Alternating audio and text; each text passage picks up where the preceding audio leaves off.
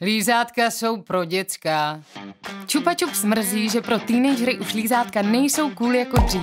Chce, aby si je znovu oblíbili. Ale jak to udělat, když reklamu v televizi ani na internetu nevidí rádi a docela drsně se proti ní vymezují?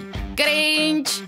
Rozhodli jsme se je atakovat na sociální síti TikTok, kde jsou jako doma a se svými videi se zapojují do řady různých výzev. Odstartovali jsme proto vlastní challenge, Lololochallenge. Oslovili jsme známé české tiktokery, aby nám pomohli vytvořit nejdelší řetězec lízání Chupa Chups. Brzy se začaly přidávat stovky tínedžerů a k natočení videa si všichni přirozeně potřebovali koupit lízátko. Chupa Chups se díky Lololochallenge objevilo u známých osobností i v médiích. A jak to dopadlo? Lidem se Lololochallenge líbila natolik, že videím tiktokerů rozdali více než 280 000 srdíček a komentářů.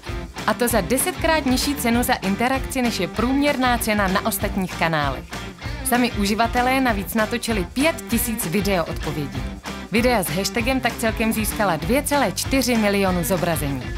Lízátko jsme tak u tínedžerů zase vrátili do hry.